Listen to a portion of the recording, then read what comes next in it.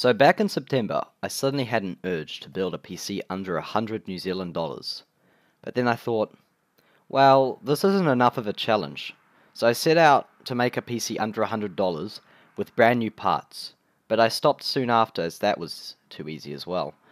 So then I thought, well, what could be more challenging than building a PC for under 100 New Zealand dollars with brand new parts? Then it came to me. A laptop.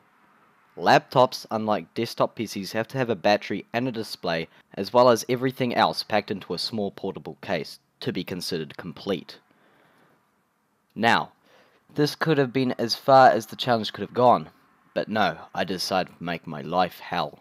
So I added more requirements. These requirements were that every part had to be brand new, while not exceeding 100 New Zealand dollars, and inside that budget I had to also account for shipping, and with that, I got started. In October, I finished my list. The total price was $98.31. I ordered everything, and after 1 month of waiting, everything had arrived. And now, the story continues.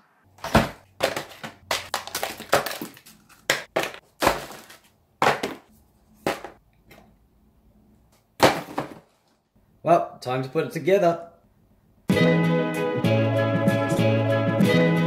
So the first thing I did was install all the heatsinks onto the Raspberry Pi.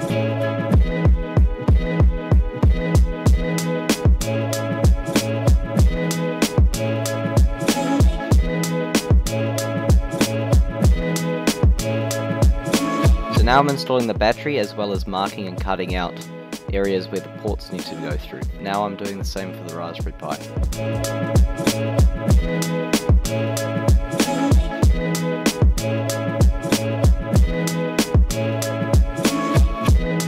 Now I'm securing the Raspberry Pi with zip ties so it doesn't slide around.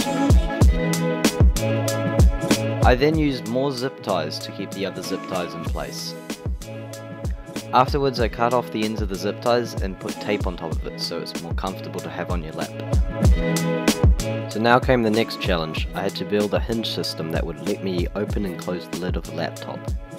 I went through a lot of ideas, but in the final idea, which I am doing right now, I ended up building a chain out of zip ties, since that's what I had lying around.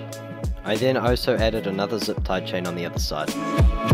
Next I connected the jumper cables to the GPIO pins on the Raspberry Pi. Now I'm cutting out a hole for the screen to go through, and after installing the screen I needed some way to secure it, so I used some tape. After installing it though, it was too heavy for the top of the box and it was going down too far, so I had to tighten the zip tie chain. I then wired up the screen and tested it by turning it on. Everything was working fine. Now it was time for me to set up some drivers for the screen so that we could use it. We had a few problems, one of them being that I bricked the Raspberry Pi at a certain point, but eventually I got it going.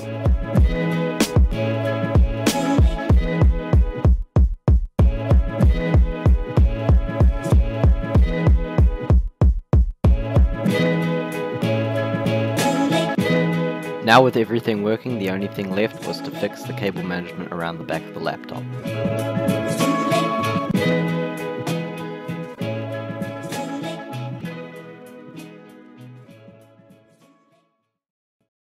So now that the build was finished, what did I get for $100?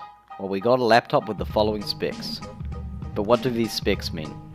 Well, I ran a few tests to see how the Pi fared with different tasks. And here are my conclusions. So first, I tried out some basic tasks. My first test was writing a document. Nothing the Pi couldn't handle, and I didn't have any trouble writing. Except for the fact that I could only see 4 lines at any given time, and that you had to scroll across the page to continue writing. Next, I tried some basic drawing. No problem.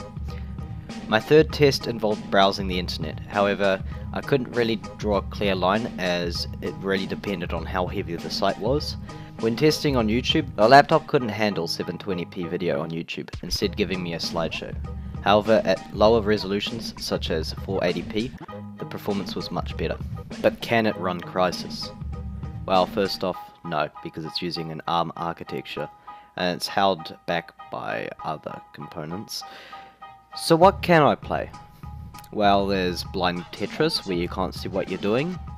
as well as Minecraft that has to be run on an external display, and even that is wonky.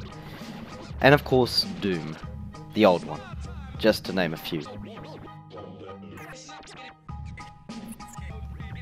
The last two of my examples have to be run on an external display as the refresh rate on the screen is way too slow.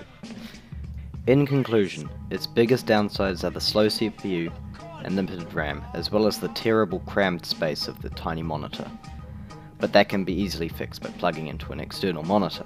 The upsides are that it measures 16 by 16 by 3.5 centimeters and only weighs 265 grams, meaning it is great for portability, and it is also capable of Wi-Fi and Bluetooth connections. Would I recommend this laptop?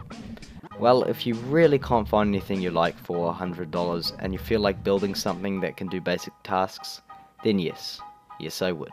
If you did enjoy this video, don't forget to leave a like and all that other stuff down below. Thanks for watching.